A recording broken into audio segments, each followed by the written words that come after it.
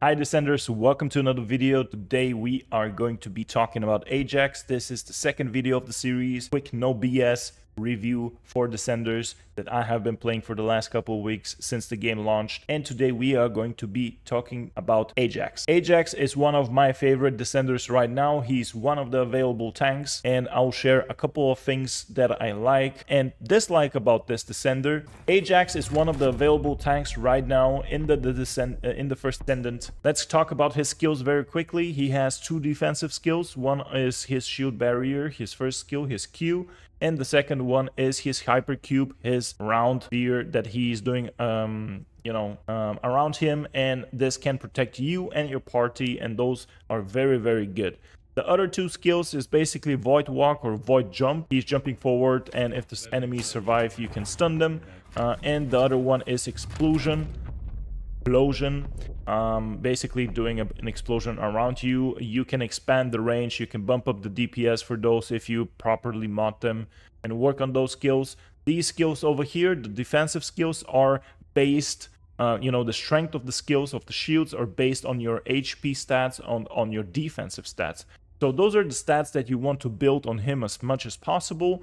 And his passive skill is basically giving you the ability to power up the skills, those skills that you already have, and you will see the power-ups when your bar on the bottom glows up, and you'll see that those skills are gonna be a little bit stronger. When we talk about in terms of building him, I'm not gonna go into details right now. Basically, like I said, you want to build as much as possible defensive stats and HP stats. Currently, I have 27k defense and 20k HP on him. I still have work in progress on his build. This is the build Tanky Boy.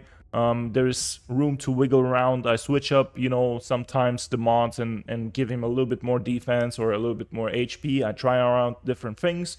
But those are the things to go for, and I really like him because he's really super tanky, and in most fights, in most boss fights, you can survive.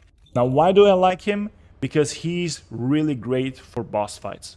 Boss fights is one of usually the first challenges that you get into the game, clearing out missions and and grinding materials and stuff like that. For that, you have characters like Bunny and other Descenders that you could use, but he is particularly very good for boss fights, team fights, and I highly recommend you have him in his kit.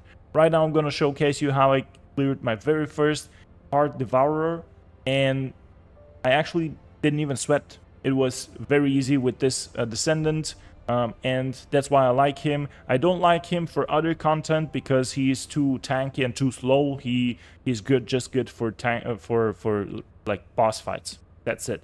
But he's a great Descendant to have in your kit. If you want to see a build guide on something like that, you can let me know in the comments below and ask, hey, when are you gonna release the new guide, the full guide? Showing you a couple of seconds of the boss fight, and thanks for watching.